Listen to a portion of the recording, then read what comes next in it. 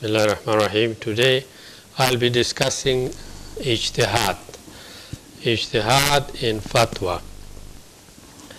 Ijtihad is one of the most talked about subject of Sharia in Islamic law, and it is in a way the end goal of the discipline we are engaged in discussing the subject of usul al-fiqh.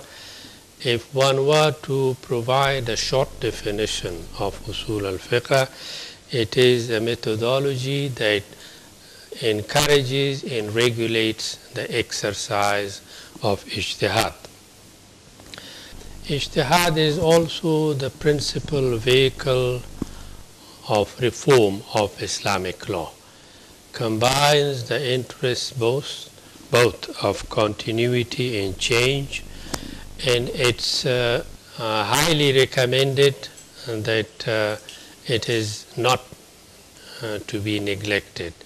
The position of the mazahib on ijtihad is that it is a collective obligation or fard kifai of the community not to discontinue ijtihad. I'll be looking at the meaning and definition of ijtihad. It's the methodology of ijtihad, decline of ijtihad, and ijtihad in contemporary issues, and briefly how to position ijtihad vis-a-vis fatwa. There are some other topics, and these are actually I'll be using my two chapters, one in Principles of Islamic Jurisprudence, the other Sharia Law and Introduction. Both of these have a chapter on ijtihad. The first one is more explanatory. This one raises contemporary questions about ijtihad and in fact provides a new definition for ijtihad. But when I said that it is the most talked about subject of Sharia, it is due to the decline of ijtihad. People ask questions. Why is it not being practiced as much? Why is it not an engaging process of legislation and lawmaking in our times? Many have said it is because the conditions that must be fulfilled by a mujtahid are too demanding. Others say that it is the continuing hold of imitative scholarship in taqleed, and that still holds back ijtihad. And background history, there was a time when scholars spoke of the closing of the gate of ijtihad, sad bab al-ijtihad. Some difficulties also arise due to the fact that the usul al-fiqh is a discipline and the theory of ijtihad, they predate the national state, which is 17th, 18th century Europe phenomena. And they did not provide for legislation, parliamentary legislation, a formula that could relate directly to the experience of lawmaking as we have today. In fact, statutory legislation itself is a handicap for ijtihad, in the sense that the law book defines the position the judge must take, and the need therefore is diminished for the judge to consult the sources of Sharia directly.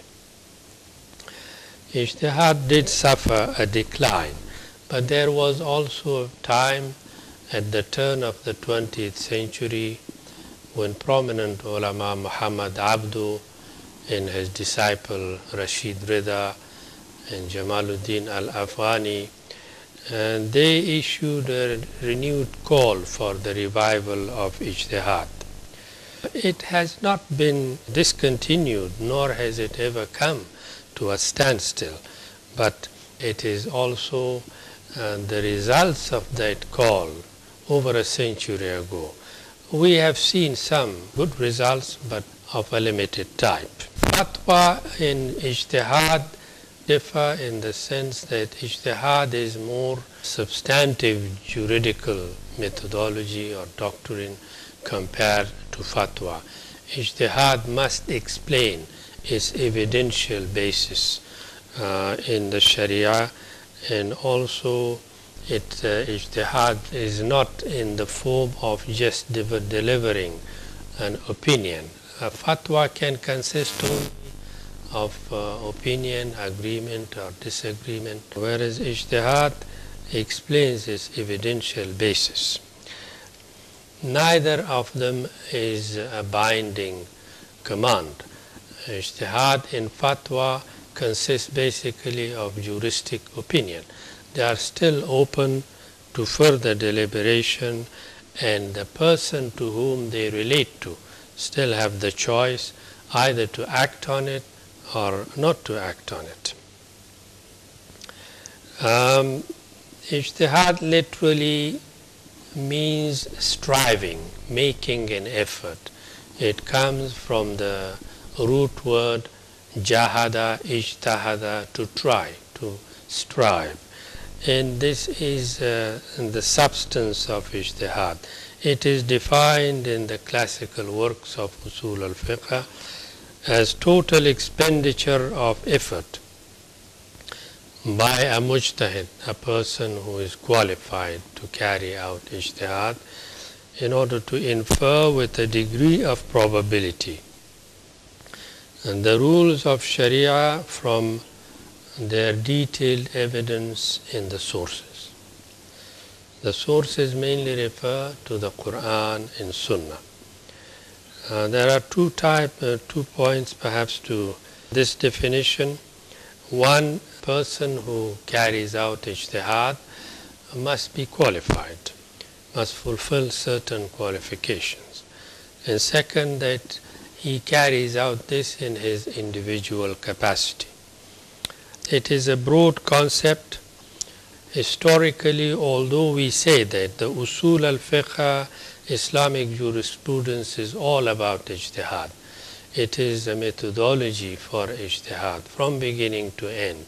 Yet, this is in a broad sense. No particular procedure has actually been specified for ijtihad, although there are suggestions, as I will elaborate, and no locus of authority in the state machinery has been identified. Its relationship with statutory legislation also remains something that has not been very clearly worked out. The qualifications that a mujtahid must fulfill, 5 or 6 qualifications. One, he must be knowledgeable of the Quran and Sunnah, and the usul in the furu of fiqh, in the positions of ijma. The usul al-fiqh, and then the substantive Islamic law in its various branches. He must know Arabic, must be knowledgeable of the custom and conditions of society. He must be an upright person. Most of all, that he must have the ability to formulate independent judgment. He must be also knowledgeable of the goals and objectives, maqasid of the Sharia. It is, however, not enough. We have had difficulty to identify mujtahidun. If I ask the question now, how many mujtahids are there in this country, in Malaysia, or in any other Muslim country, we would not know for sure. The reason for this is that we have not identified a methodology or a procedure. How we know the existence of mujtahid and whether they are or not qualified. It is interesting. Al-Ghazali, a towering figure of Islamic law and thought, wrote in his one of his works on usul al-fiqh that the mujtahid in our time is extinct. Many centuries later, the 19th century scholar Al-Shawkani explained this. Of course, it is a kind of the modesty of the prominent ulama that they do not declare themselves that I am a mujtahid. And interestingly enough, it is due to the same reason Al-Shawkani said, did he forget himself? He was a mujtahid, and yet he went on record to make that statement. The point I made that the qualifications demanded of a mujtahid are rather onerous. To this, Al-Shawkani has responded, they are not difficult, and they are not by any means excessive. It is a number of other factors, and he has actually recounted, given names in every generation successively that mujtahidun always existed, and they have conducted ijtihad. But it is due perhaps in our time to the prevalence of secularism and the hold of secularity over the institutions of state, in the fact that we now recognize the statute book as the only authoritative source of law in the land, that we have not actually left a room, space for either the mujtahid or the ijtihad that he carries out. But it is possible to integrate into ijtihad into processes of lawmaking, parliamentary legislation in modern times. As I would explain, contributions have been made as to how this can be realized. It is not beyond the capabilities, for example, of the universities and legal professions to combine their resources and to design perhaps courses of training, how mujtahidun can be trained and identified. This can be achieved by designing programs that combine the study both of traditional and modern disciplines, as this has been done and attempted in many universities, Islamic universities, yet need to be renewed and revised. And we are actually engaged in that process in so many ways, especially after the revival and resurgence, Islamic revival, Islamic resurgence. The thought came to us, how are we going to make our law in government to reflect our own heritage?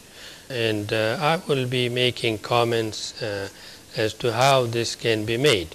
It was, this can be done. Abdul Wahab Khalaf, a well-known professor of Al-Azhar of 20th century, he made the remark that in our history, ijtihad was not an official function. Mujtahidun did their work away from the influence of government, but now that government has such an expansive influence and hand in almost every sphere of activity in education and training, the government must play a role in design, certification and diploma programs for the training of mujtahids. The theory of ijtihad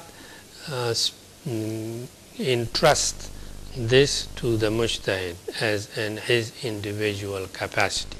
But now we have moved from that position. Ijtihad must now be a collective endeavor to be entrusted in, according to Muhammad Iqbal, into the Muslim Legislative Assembly. His suggestion is that we now have no alternative but to entrust the Muslim Legislative Assembly with both the power of ijma to formulate consensus and also ijtihad.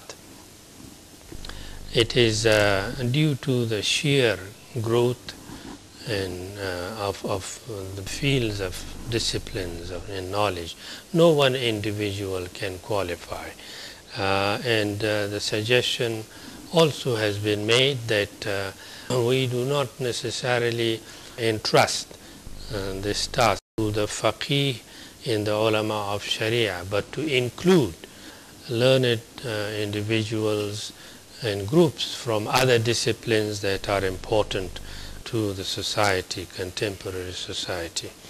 And I have written that we should amalgamate ijtihad with the Quranic principle of consultation and shura and make this a consultative, collective endeavor.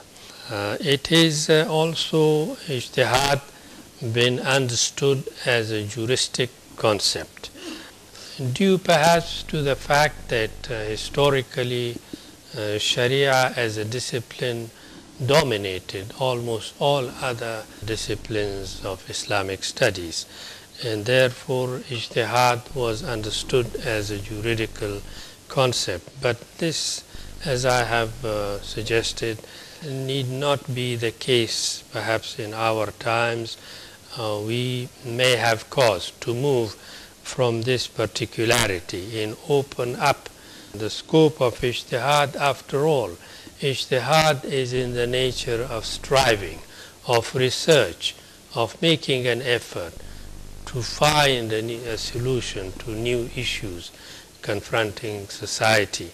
And these issues are not only now legal and juridical issues. There is no reason, for example, that a Muslim scientist or economist cannot conduct ijtihad in his own field of specialization, provided that he is knowledgeable of what we specified of the Quran and Sunnah, and have the capabilities to carry out ijtihad in his own areas of concern. It is a methodology of finding solutions to issues, and that is how I understood. In that light, I have also attempted a new definition that make adjustments to the existing definition of ijtihad and tries to encapsulate some of these new ideas. And in this book I have given this. It is ijtihad is a creative and comprehensive intellectual effort by qualified individuals in groups to drive the juridical ruling of a given issue, the hukum shara'i of a given issue, from the sources of Sharia in the context of the prevailing conditions of society. There are several elements in this definition, perhaps 4 points that to be noted. First, it is a creative intellectual endeavor. By this it means that reproductive effort that merely looks backward and is not creative would not qualify ijtihad. It relates more intimately to the prevailing conditions of society today. Often we look into the fiqh books and try to relate it to conditions. Now, this is not where this definition would suggest. And then it is not also a prerogative only of the scholars of fiqh in Sharia, but other, as I earlier said, learned individual in different areas and disciplines that are equally important for our society today. It is a comprehensive intellectual effort in the sense that it is not confined to one or two particular disciplines. And then I said that it is by qualified individuals in groups.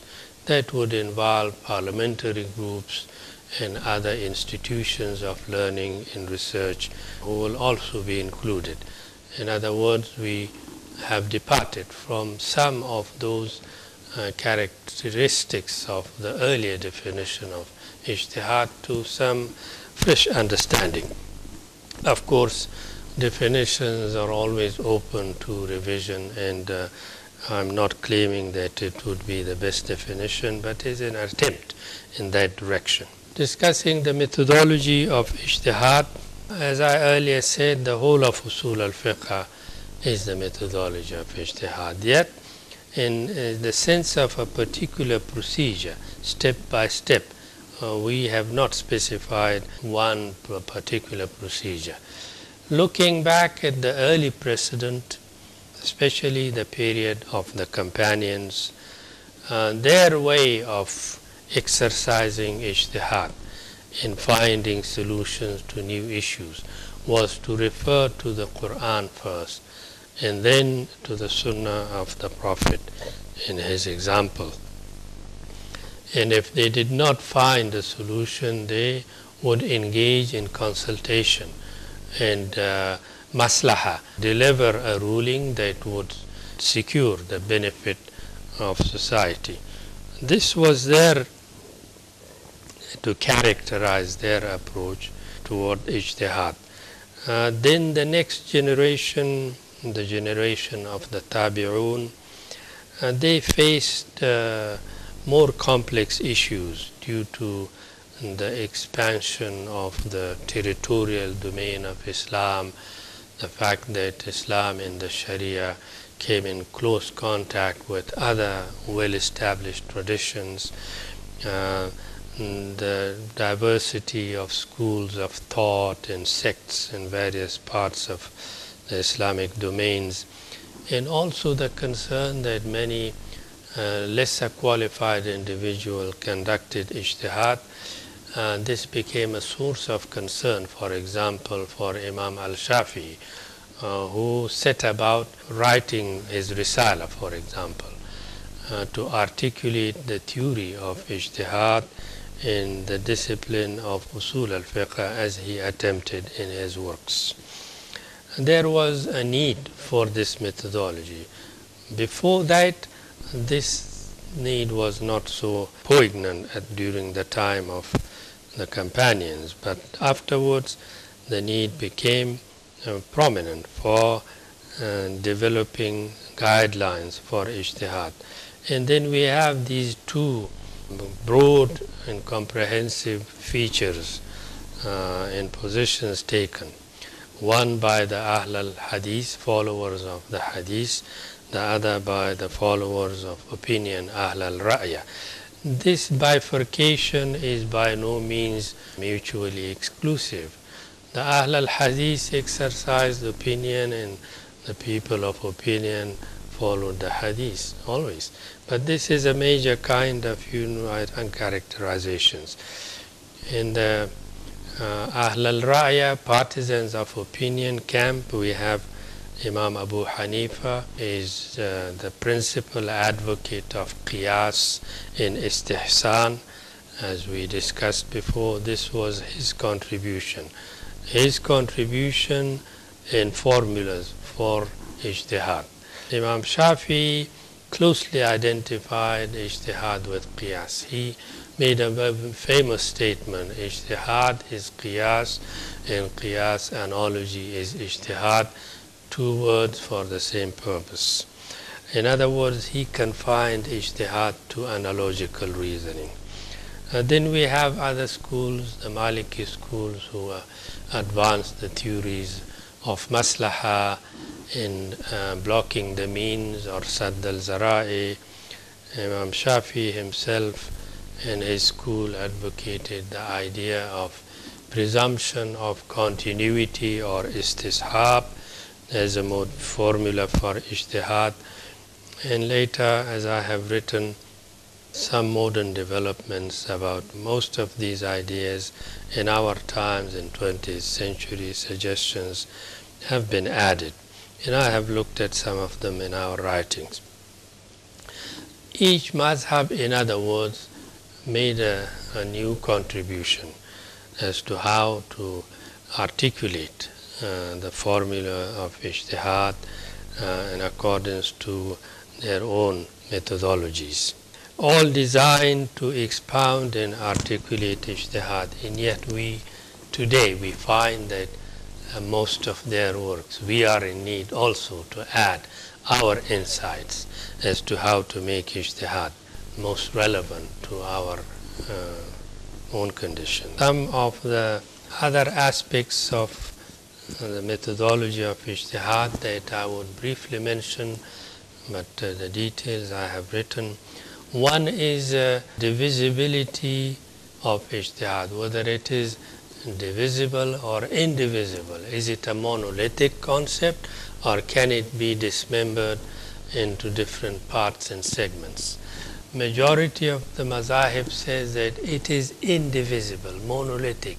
It is a caliber and the state of accomplishment of a particular individual who attains to the rank of mujtahid, and that he cannot at the same time be a muqallid, an imitator.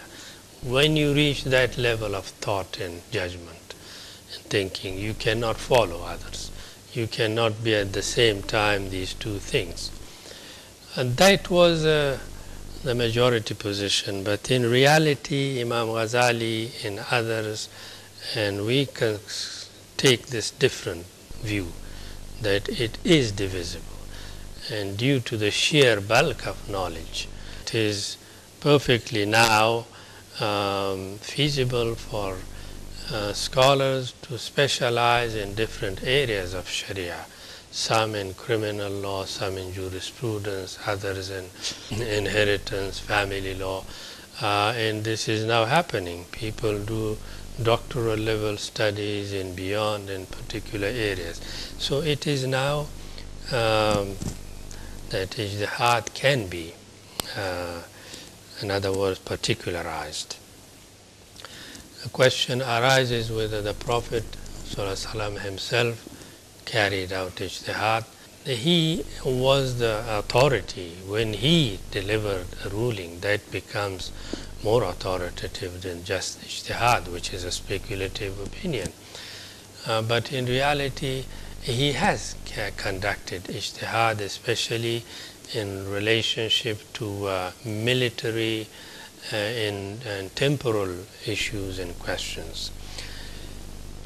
And the classification of mujtahidun and muqallidun in different categories, I may agree or disagree with this, but there is this write-up that writers have classified the ranks of scholars into 6 or 7 categories. One is mujtahid mutlaq, absolute mujtahid, comprehensive in all areas of the Sharia, mujtahid fil Sharia also. Then mujtahid within the confines of a mazhab, mujtahid fil mazhab, in one particular school of thought.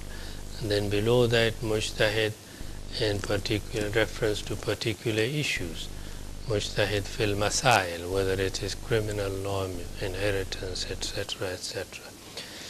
And below that, 3 or 4 other categories, those who are capable of extraction of correct rules, ashab al-takhrij, those who are capable of giving preference of some rules over others, ashab al-tarjih, those who are capable of correcting minor errors, ashab al-tashih, and identify what is the principal mainstream ruling and what is the Zawahirul Rawaya and the Nawadir, the rare opinion, and so on. And then, of course, full-scale imitators, muqallidun. As a matter of fact, the last 4 categories after the first 3 are all muqallidun, all imitators, because they do not innovate. And then there is a discussion about the truth and fallacy of ijtihad. Question here is like the 4 mazhab takes the view that there may be several rulings of ijtihad on the same issue. Are they all true? The answer given is no. truth is one. Only one of the various ijtihadi ruling can be true and correct, and others are not.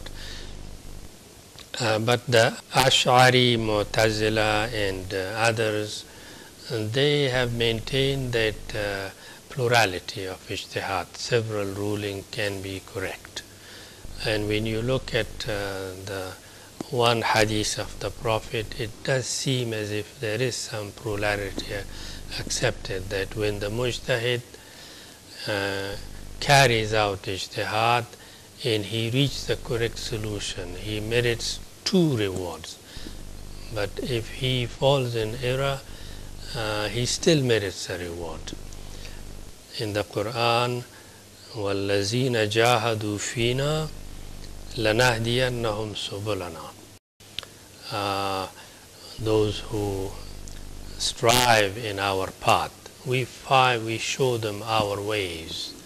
This is of course a general Quranic statement, but there may be room for both of these opinions. Partially perhaps correct, both of them. Then I discussed the decline of ijtihad. Until about 15th century, Common Era, Muslim scholars and ulama were able to adapt Islamic law in conjunction with the newly arising issues and to provide necessary solutions to problems of society. After that, in the last 4 centuries, that Islamic civilization encountered weaknesses due to the challenges of Western civilization, and there has been a decline in ijtihad, in intellectual originality. Kind of the Western domination robbed Islamic scholarship to some extent of their sense of originality, and self-image started on a declining course. The scholars of the era of taqlid, so to speak, of the era of imitation, they engaged themselves in writing glossaries and commentaries and on the works of the earlier scholars and imams. And originality of thought suffered a decline, and yet it was due to these reproductive works that they somehow gave an aura of sacredness to the works of previous ulama and mujtahidun, to the extent that the mazahib themselves became the vehicles of taqlid. When the mazahib crystallized and became well established, they demanded scholars to follow the rule, the school of thought to which they belong, and that also impinged on the horizons of ijtihad and the originality of thought. The first 3 centuries of Islamic scholarship are known as the era of ijtihad. Restrictions were less, and after that we have developments I earlier referred to that increasingly restricted the exercise of ijtihad. Then of course we have colonialism. Colonialism and their domination, political and military domination of the Muslim lands. The first one of their priorities was to downgrade the Sharia and to declare it, only confine it to matters of personal law, and then in so many other ways to replace that with statutory codes of Western origin. And as I said, statutory legislation itself and the phenomena of the nation state also presented difficult challenges for ijtihad. In the era of constitutionalism, you have an authoritative constitution, and in most of the constitutions of contemporary Muslim countries, there is hardly a reference to ijtihad.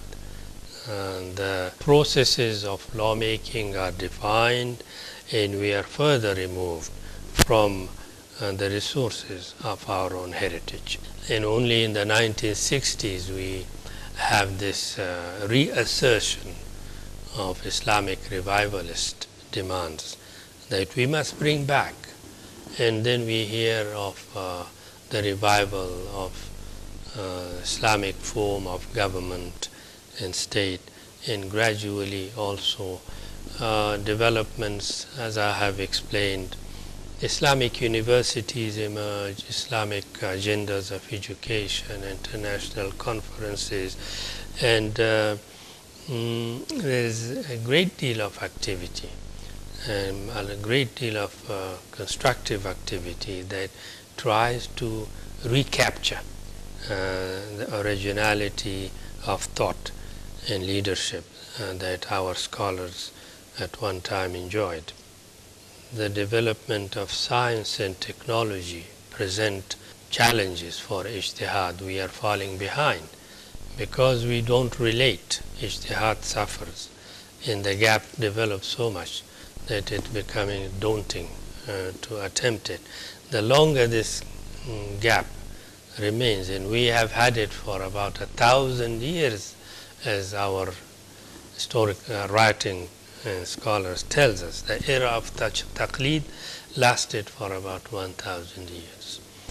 And that also brought us face to face with this phenomena, closing of the door of ijtihad. Then ijtihad in contemporary issues, I have elaborated a little the point that medieval era, the times, earlier periods were mainly, the scholars were concerned and faced with a number of challenges and issues that were on the whole predictable in the areas of marriage, divorce, inheritance, property, zakat, etc., etc. But that predictability is no longer the case. Ijtihad continuously is facing with new challenges in the area of governance. For example, our fiqh books are very elaborate on personal status, marriage, divorce, and so on, but not so much on the exercise of political authority, on the exercise of coercive power by the state organs, issues of financial products now, Islamic banking and finance, issues in science, labor relations, governance. These are areas wide open.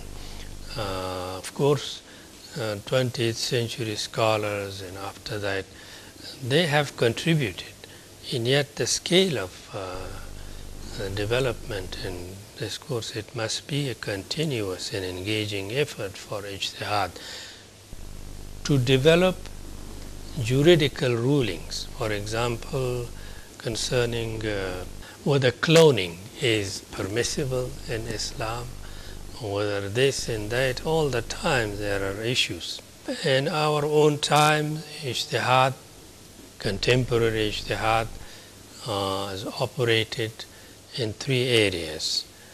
One, in the area of statutory legislation, I earlier mentioned, and yet ijtihad has been present even in this area. We have seen Islamic family law reform of the mid-20th century. We have seen new laws and codes of personal status in most Arab and Muslim countries that regulated polygamy and divorce through attempting novel interpretations of the Quran and the sources of Sharia in such a way to deliver different solutions. Polygamy was subjected to new restrictions, and so was divorce. to preserve the integrity of the Muslim family in times of modernity, in modern challenges. The second manifestation of contemporary ijtihad has been through the issuance of fatwa. We have seen collection of fatwa, like every prominent Shaykh of Azhar. Last thing that he writes even after retiring is a collection of fatwa, 2, 3, 4, 5 volumes of fatwa and these contain a great deal of our originality in ijtihad, and their contributions are on record. And thirdly, third manifestation of ijtihad in our times are of course the works of scholarship by individuals and institutions. Muhammad Abdu invited attention in his call for the revival of ijtihad to two aspects. One, greater attention should be paid to the conditions in urf, custom of society, and to maslaha in the formulation of ijtihad. His disciple Rashid Rida also went on record to say that we ought to focus attention, give greater attention to the maqasid in the hikmah, the wisdom of the Sharia in the articulation of ijtihad. People often know what is lawful and unlawful, but they don't know what is the wisdom in the philosophy behind those. When you have a grasp of the hikmah, the wisdom of the ruling, then you have developed the internal capability of transforming yourself in your environment. To understand the hikmah, the philosophy, the wisdom behind the rulings of Sharia gives ijtihad a caliber of engagement that would otherwise be lacking. Some of the contributions, reform proposals made by Muhammad Iqbal, I mentioned already. We must, of course, respect the contributions of the scholars and imams of the past, but we ought to recognize equally importantly our own responsibility to exercise originality and revise some of those positions in the way that relate most meaningfully to our experience. And he highlights issues in leadership, for example, and others have written that now fundamental rights and liberties they pose issues for contemporary ijtihad, the prevalence of dictatorship, democracy, the understanding of jihad vis-a-vis violence and extremism, for example, gender equity and women issues pertaining to the experiences of the youth culture, the kind of exposure to modernity.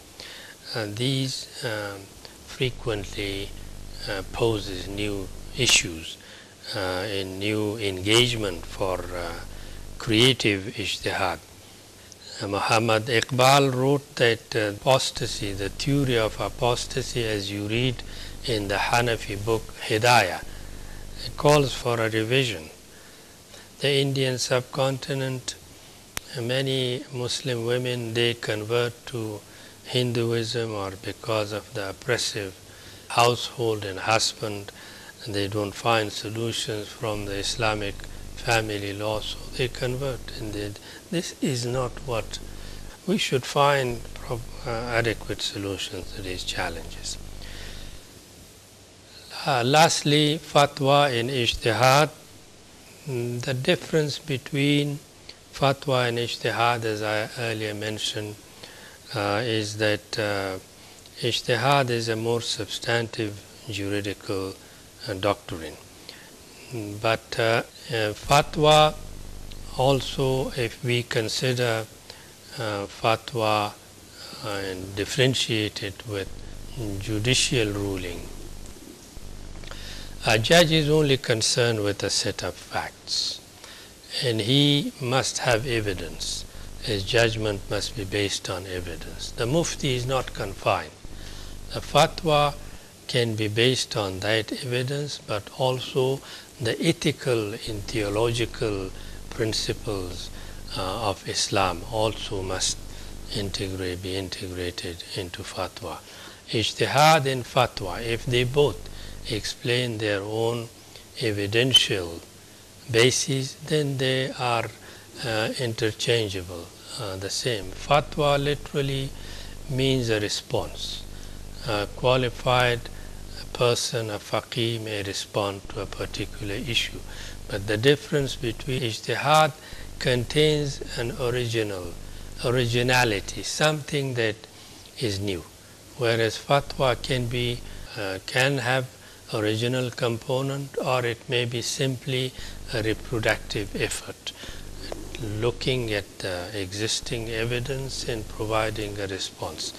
Fatwa need not have that original component as ijtihad has it.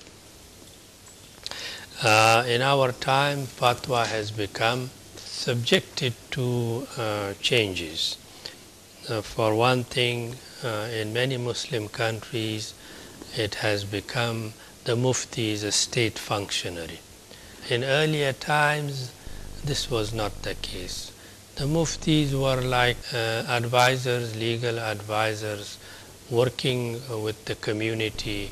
If people needed advice in relationship to a particular issue, or whether a court case or a family problem or other, they would refer it to a mufti, and he would offer an opinion by way of making a contribution.